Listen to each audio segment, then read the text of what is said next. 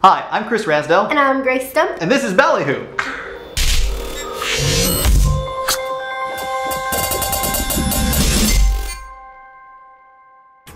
So in Tulsa, recently a couple was arrested for smoking pot while driving with a 20-month-old child in the back seat.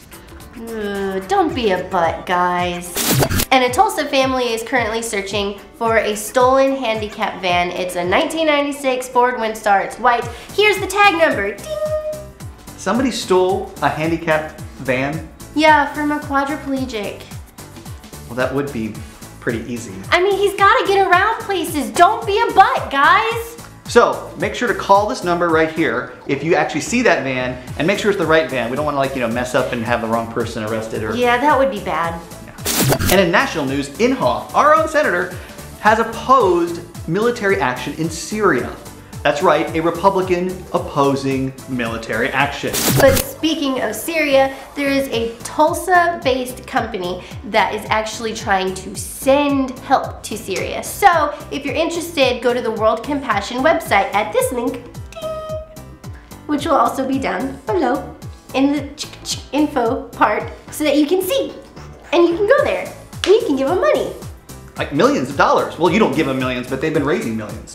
And speaking of fundraisers, a Tulsa family needs a $20,000 handicap van for their son Jaiden. If you would like to donate, you can visit his Facebook page and make a pledge. Wheels for Jaiden Alex is the Facebook page. And we got the link. Bling!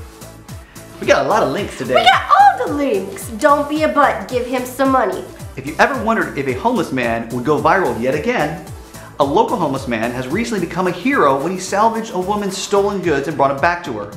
And thanks to his good act, the man actually scored a $4,000 donation to Tulsa Day Center, which is a local homeless shelter. He went from homeless man to Superman. And speaking of Superman, most of you already know that Ben Affleck will be playing Batman in the new Superman and Batman movie. But did you know he also played George Reeves in the Hollywoodland? So he played the man who played Superman, and now he's gonna be in a Superman movie, but not as Superman. Coincidence? I don't think so. And now for some Star Wars news. In Japan, there is a series of commercials in which Stormtroopers are trying to sell the new Nissan Juke. Because who wouldn't want to buy a car that is Stormtrooper approved?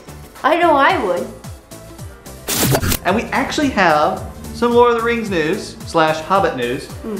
Unfortunately, some people are being made to tear down their Hobbit home because inspectors said it was not good for the countryside.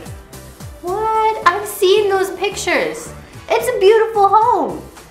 I think this inspector's being a butt. Don't be a butt. It's moral of the story. And now it's time for some Harry Potter news.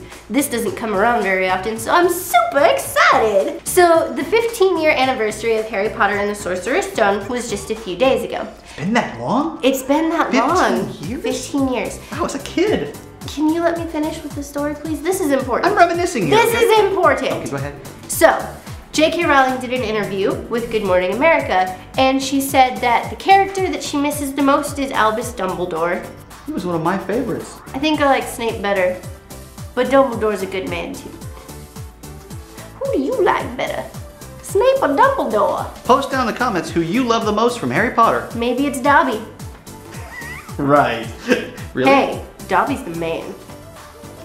Or the elf. Dobby's the house elf.